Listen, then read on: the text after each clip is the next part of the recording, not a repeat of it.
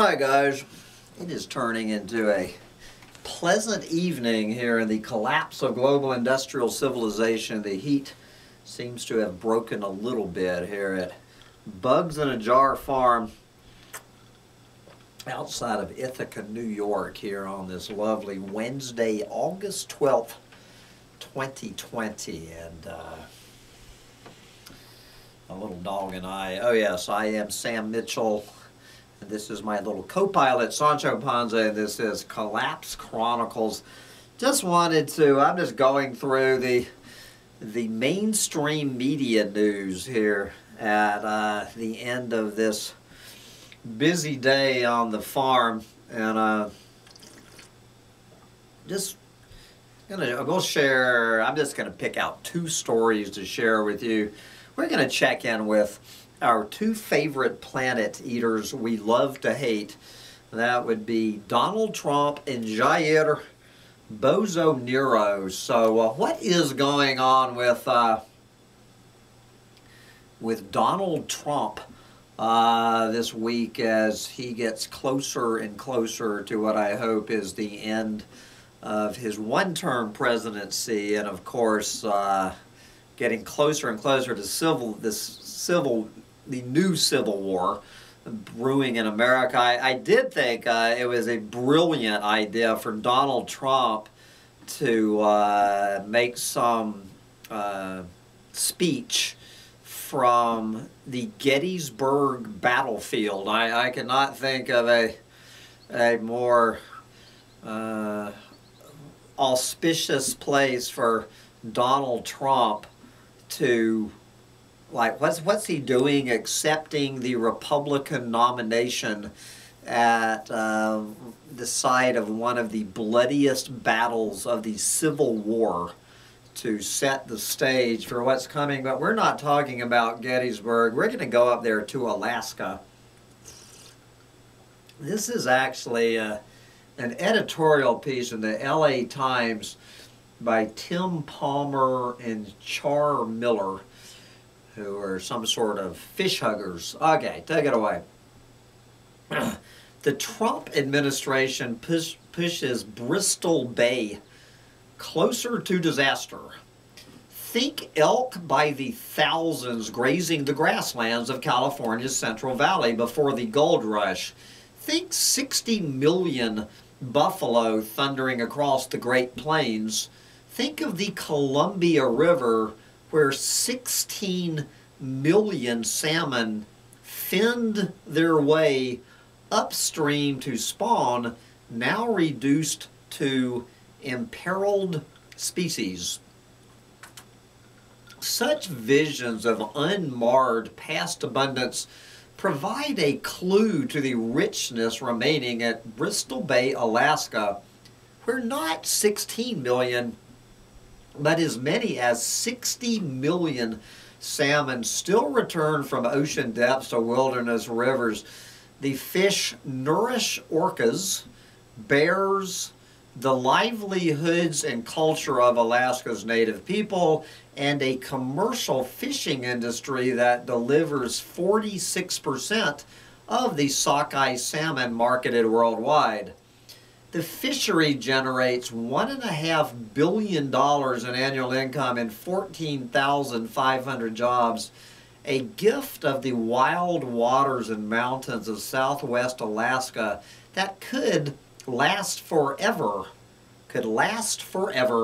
if only we would let the place be.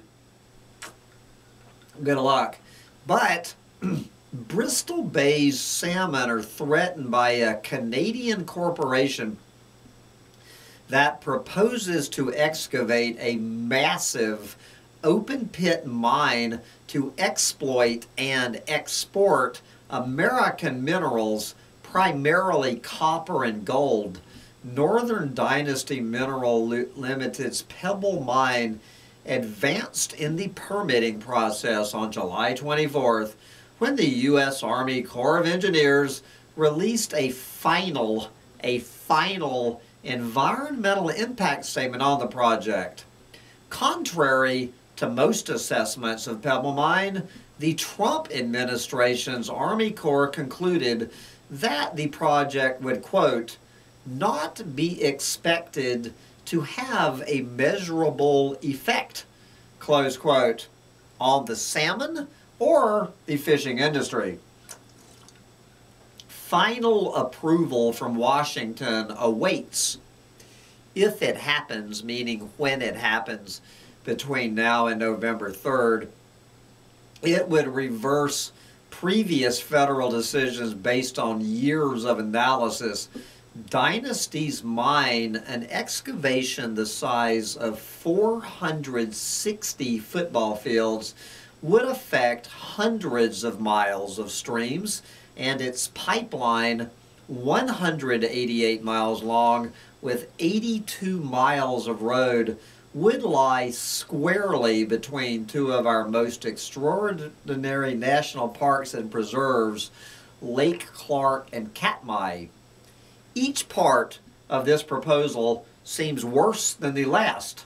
Consider the earthen dams up to 6 stories high intended to contain runoff from toxic tailings of acids and heavy metals, keeping it from the pristine watershed of Bristol Bay forever. Yeah, right. Such containment is at best compromised in a region where it rains 50 inches a year, and southwest Alaska is one of the most seismically active zones on the planet. To understand the potential catastrophe for the greatest run of salmon left on Earth, look no further than another Canadian mining company's tailings dam disaster in 2014 at Mount Polly, British Columbia. 24 million cubic meters of mine waste roared down Hazeltine Creek into Quesnel Lake, devastating each. You can see the resulting cataclysm on video. Although the long-term consequences of that disaster remain unclear, that uncertainty is precisely why so many oppose Pebble Mine. After all, Dynasty says Pebble Mine will be safe, but that is what the Mount Polly mine owner said too. Yes. Not incidentally, Imperial Metals, owner of the Mount Polly mine, this just gets thicker and thicker, suspended that mine's operations in January last year due to declining copper prices. Yet one more reason to reject the assertion that Pebble Mine is an economic necessity. Perhaps recognizing a loser when they see one, 4 other mining giants, including Mitsubishi and Rio Tinto, have backed out of the Pebble Mine project over the years, leaving questions of capability and liability with the smaller, less well-capitalized Northern Dynasty firm. The Federal Environmental Protection Agency at first rejected the project, finding in 2014 that, quote, mining the Pebble deposit would cause irreversible damage to one of the world's last intact salmon ecosystems, close quote, and recommended restrictions on development in Bristol Bay. But the mine was resurrected by Trump's first and disgraced EPA Director Scott Pruitt in 2017, and the agency's proposed safeguards were officially dropped earlier this year. Now the Army Corps' environmental impact statement is criticized as egregiously flawed. Surveys show that a strong majority of Alaskans oppose the mine, though its sponsors have predictably garnered support of state officials. Native Alaskans oppose the use of their land for the road and pipeline. Bristol Bay's largest landowner, Bristol Bay Native Corporation, whose shareholders are the area's native people, is unequivocal in its objections to the Army Corps' environmental impact statement. Quote, "It does not and cannot support the conclusion that the proposed pebble mine in Bristol Bay salmon can coexist," close quote. Alaska natives have been joined by commercial fishermen and a coalition of conservation organizations that vow to appeal the federal permits.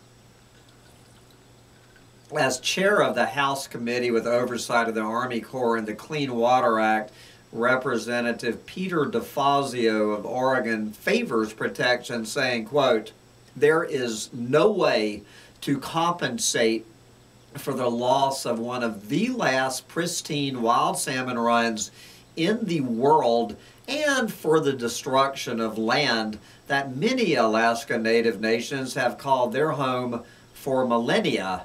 We cannot get this wrong," close quote. Yes, we shall see. If the Army Corps and EPA do get it wrong and approval is granted for the pebble mine this fall, protection would then depend on a Joe Biden presidency to reset federal policy away from foreign profits and toward fishery conservation and the view of a majority of Alaskans. The re-election of Donald Trump, conversely, would assure an extended conflict with the clear risk of ripping apart not only Bristol Bay, but Alaska's social fabric as well. The aftermath could handicap generations to come. The state of Alaska is far beyond the horizon for most Americans. Few of us will ever see the wonders of Bristol Bay and its wild headwaters nourishing the world's most prolific runs of salmon. But if they are lost, we will have failed to protect what truly makes America great. Yes, who are these people? Anyway, as I said, a couple of salmon huggers. So, you know, Donald Trump, right up to his last day, from his first day to his last, but as long as we're talking about planet eaters we all love to hate, what is going on with Donald's bromance partner, Jair BozoNero, the Brazilian Donald Trump. Amazon fires a, quote, lie, says Brazil's BozoNero. Yes. Brazilian President Jair BozoNero has said it is a, quote, lie that fires are ravaging the Amazon rainforest, despite data from his own government showing the number of blazes is rising. The far-right leader has faced international condemnation for presiding over huge fires and rising deforestation in the Amazon, criticism he took issue with in a speech to a video conference of countries that share the world's biggest rainforest. This is Jair BozoNero. Tropical rainforest doesn't catch fire? So this story that the Amazon is burning is a lie, and we have to fight it with real numbers, he said yesterday. Yet, satellite data from Brazil's own National Space Agency show the number of forest fires in the Brazilian Amazon last month rose 28% from July 2019 to 6,803, recorded fires in 1 month. Experts say the fires are typically not sparked naturally, but set by humans to clear land illegally for farming and ranching. Last year, huge fires devastated the Amazon from May to October, sending a thick haze of black smoke all the way to Sao Paulo. The fires triggered worldwide alarm over a forest seen as vital to curbing climate change. Experts warn this year's dry season, which is just now getting started, could see even more fires.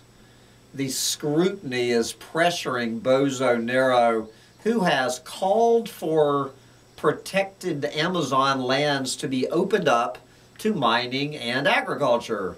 He has deployed the army to the Amazon basin, 60% of which is in Brazil, to fight fires and deforestation. He has declared a ban on agricultural fires and has launched a task force to combat the problem.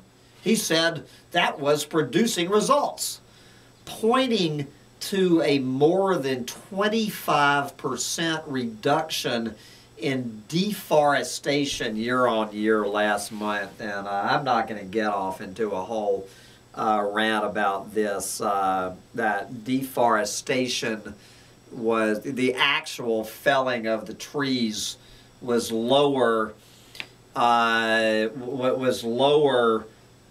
in July of 2020 than it was in July of 2019, although he failed to mention that the rate in 2019 was how many times bigger than the rate before he took, you follow what I'm saying.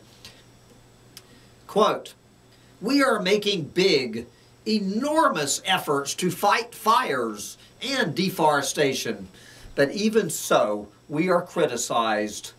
Yes, he told the meeting of a group launched last year to protect the Amazon. His government has been accused of cherry-picking data by trumpeting the, I love that word, trumpeting the July drop in deforestation, despite the 1 month decline, assuming you believe that BS for 1 minute, despite the alleged 1 month decline, deforestation in the Brazilian Amazon set a new record high in the first 7 months of this year taken together, according to Brazil's own data. And there you go. So it's business as usual from Bristol Bay, Alaska to the Amazon rainforest. And I could go on and on with this, guys, and I probably will. But it's time for the little dog to eat some dinner. Get out there and enjoy it while you still can. Bye, guys.